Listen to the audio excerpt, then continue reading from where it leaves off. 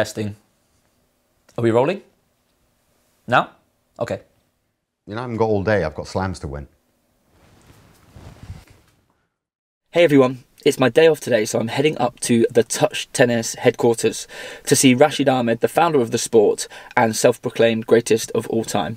Now, last time I went up to Touch Tennis HQ, I actually lost to him. So today I'm going to head up there to teach him a lesson and to take you guys along with me. So let's go.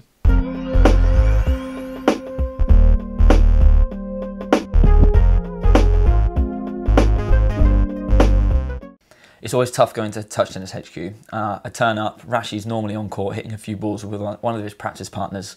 The trouble I have is it's probably an hour-and-a-half journey. And by the time I get there, I'm tight and, you know, dreading playing him is the greatest of all time. So yeah, it's not a great experience the first few minutes, but when I get into it, you know, I start hitting the ball well. Yeah, Neves has been here many times. He's been to the barn. We've played loads, all sorts of games. We've played touch tennis. We've played touch tennis. We've played badminton, we've played touch darts, which is an incredible game. We've played touch connect 4, which is where you've got to just do 3. He always pulls out some dirty tactics. Well, it's connect 4, but you just put 3 across instead of 4. Yeah, he knew the rules before we played, for sure. The rules of touch tennis are savage. No lets. Sudden death deuce, first to 4 games. When you play in a tiebreak, it's first to 5, winner takes all at 4-all. It must be set up in his favour. He's only 5'5", so I guess the let cord rule is for that reason. And I've heard plenty of rumours about him playing against his kids, and they were so good when it got to deuce and advantage, he just didn't have the endurance, so he changed the rule completely to no ad scoring. Matches can run away from you in a matter of minutes. It's brutal.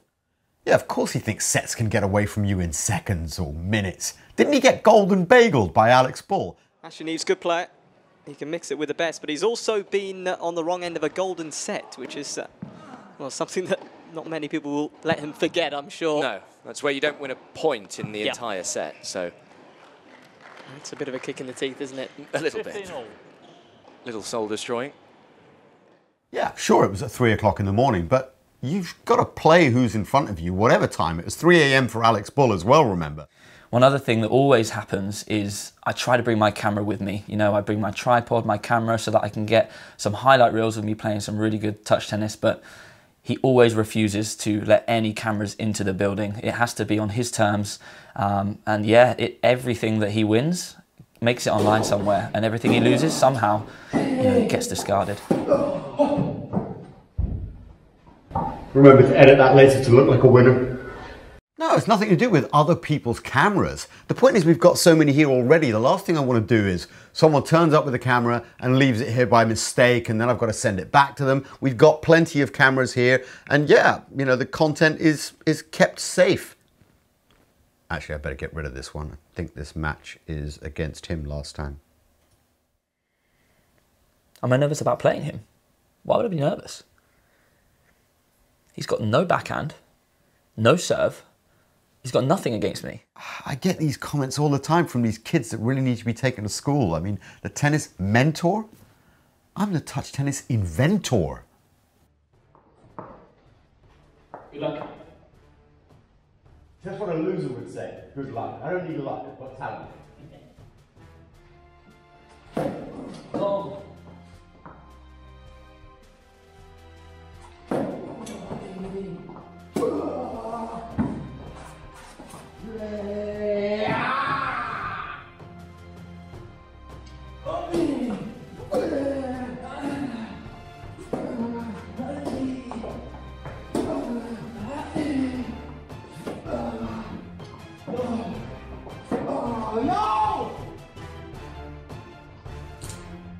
You tired or play mind games? I never play mind games against an unarmed man.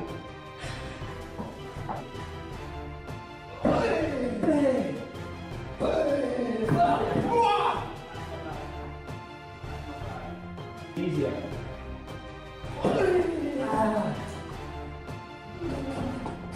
Yeah, come on. Out of reach. Yeah.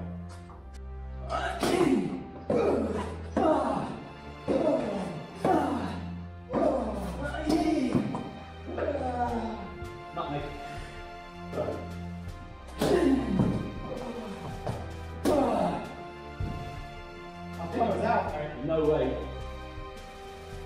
3-2, 40-30. Willie Gag. Willie Gag.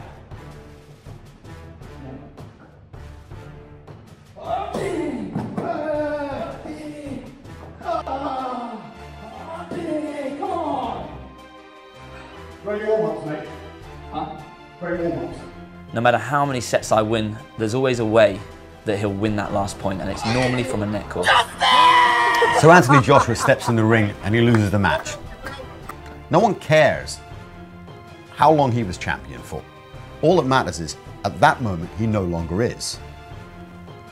The last point is all that matters. Anyone who's played football in the park with their mates knows that last goal counts. Why would it be any different at touch tennis?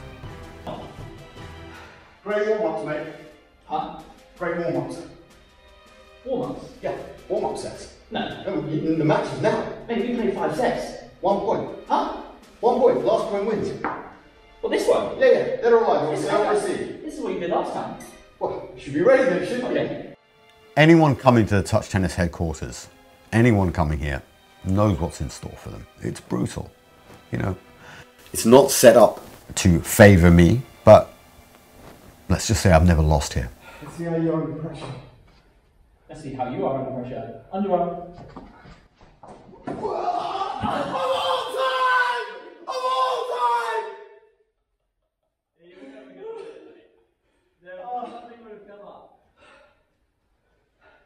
Two camera angles.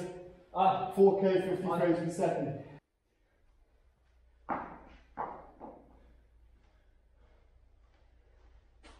Yeah. Of course I was going to lose. Nobody beats him here. If he dreamed he beat me, he would have woken up apologising. I'm the GOAT. If you've made it this far through the video, you'll have seen that we had a lot of fun making it, and hopefully you realised that it was very tongue-in-cheek, but that's what touch tennis is all about. Nobody takes themselves too seriously, even Rashid, though he claims that he's the greatest of all time. I'll let you decide that in the comments. In fact, if you're still watching, we'd love to hear from you, so let us know if you've played touch tennis before, and if you enjoyed this style of format, as I'd love to go back to the barn to give him a rematch, although I'm not sure how happy he'll be. Anyway, thanks as always for watching. I can't wait to see you in next week's video. Take care.